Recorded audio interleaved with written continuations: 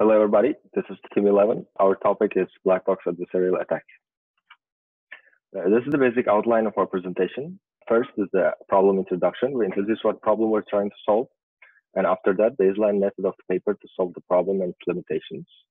Then solution offered by us and improvements that we made to the paper and the code. At the end, we present the result and evaluation methods. So the problem is simple, devising a black box adversarial attack that is simple but effective across multiple domains. So let me briefly recap and explain what some of the terms we used mean. Adversarial attack is a machine learning technique that attempts to fool the model by supplying corrupted input. By inserting a small noise to the original input, which is undetectable to humans, a different output is produced by the network. Black box attack. As opposed to white box attack, where internal structure of the model is available for the attacker, black box attack is done without knowing the internal structure of the model, where only output of the model can be utilized as a feedback. Now, what do we mean by simple and effective?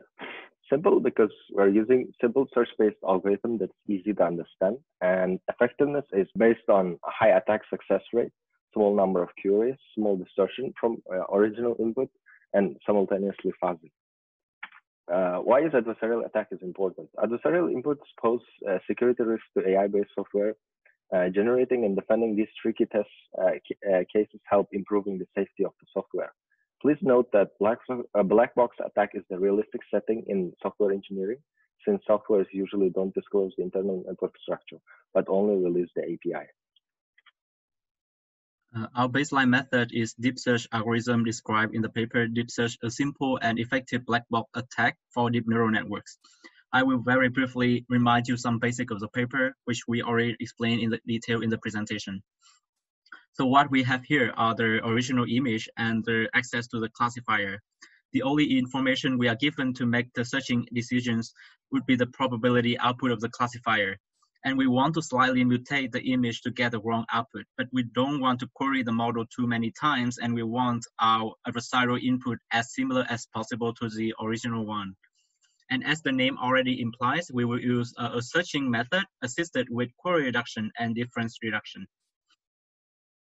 Basically, DeepSearch aims to find the noise pattern for adversary, and it does by hill climbing its method on each pixel RGB value. It takes a step forward and stays if the point is closer to the decision boundary, else it moves backward.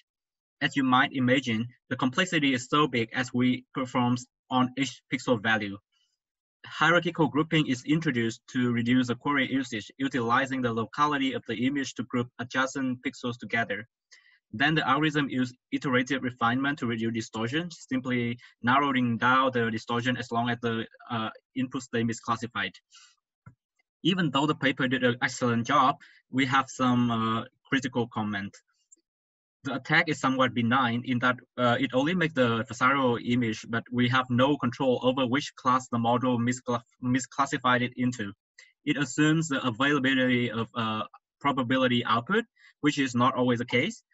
In fact, most application in software engineering does not have the full probability information revealed to the user. The grouping also, although simple, it creates square blocking artifacts, as you can see in the pictures, that looks really unnatural to human eyes. The paper is also only explore the image domain. For other domains which is not well studied, such as audio or NLP, it is unsure that the algorithm will work.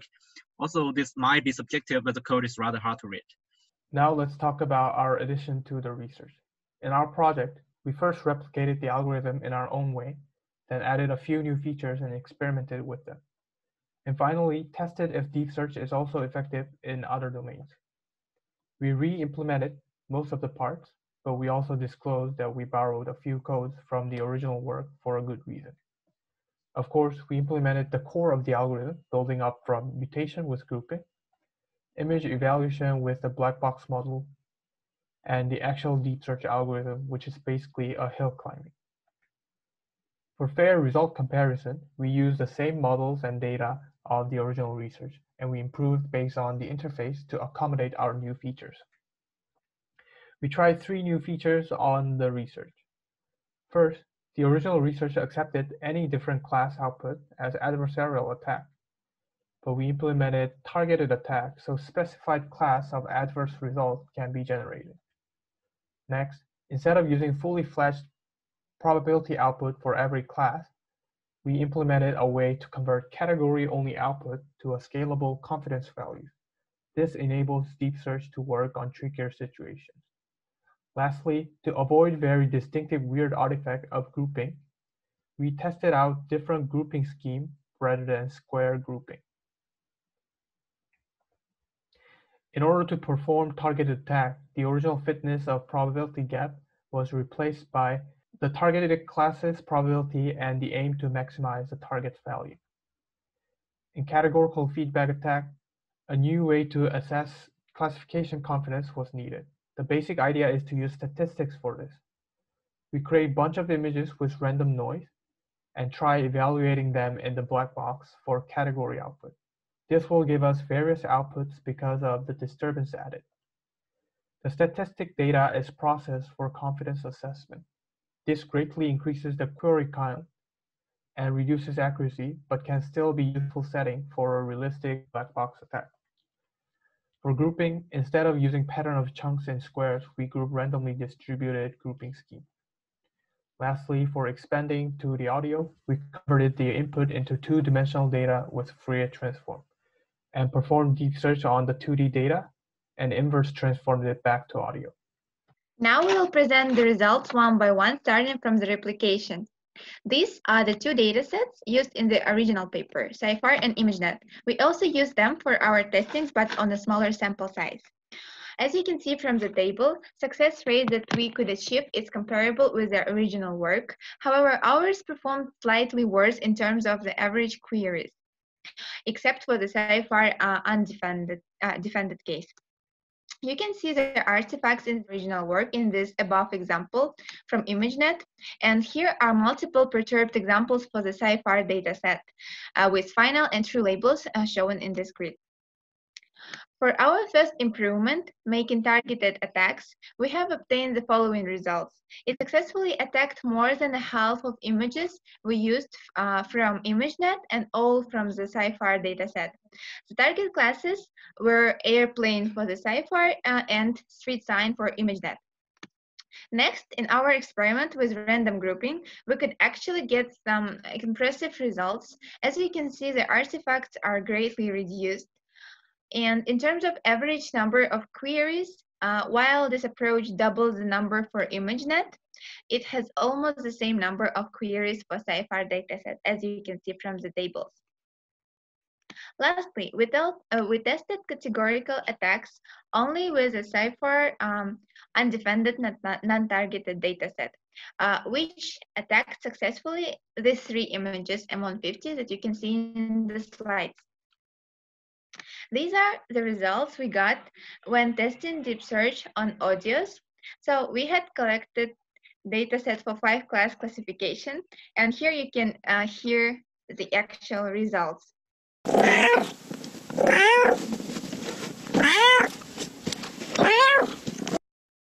So this is the original sound, and this is the third example.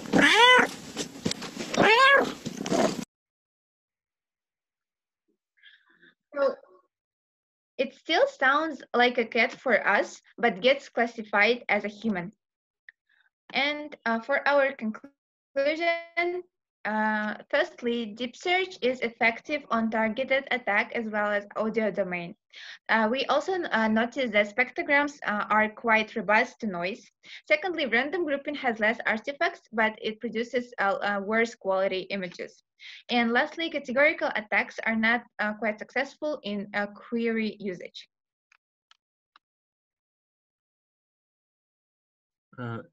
So here are our future work. In this work, we use spectrogram to represent sound, but there are actually much more representations such as time series, spectrogram, scalagram, or MFCC, as you can see in the picture. This poses the next problem. Our implementation assumes that we know the model uses spectrogram to represent sound. It's not completely black box. So we would like to make it representation independent by one of the 2 ways, using raw mutation directly on sound or back and forth implementation. From raw, we produce image, we mutate the image, and we convert back to raw to feed to the model. So that's it. Thank you for the attention.